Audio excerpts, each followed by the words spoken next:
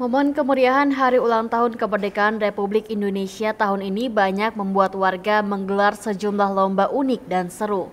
Kali ini viral video aksi dua pemuda antusias mengikuti Lomba Pukul Bantal di atas air. Kedua pria itu saling berjuang bertahan dengan tetap saling menyerang dengan memukulkan bantal kepada lawannya. Lantaran hanya duduk di atas sebatang bambu yang membentang di atas kali, lomba ini tak mudah untuk dilakukan. Peserta harus mampu mempertahankan diri agar tak jatuh ke air.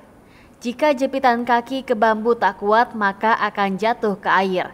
Siapa yang mampu bertahan, dialah pemenangnya.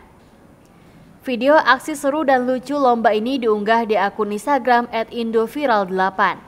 Pada unggahan video ini, Indoviral8 menuliskan keterangan, menolak kalah, tulis Indoviral8.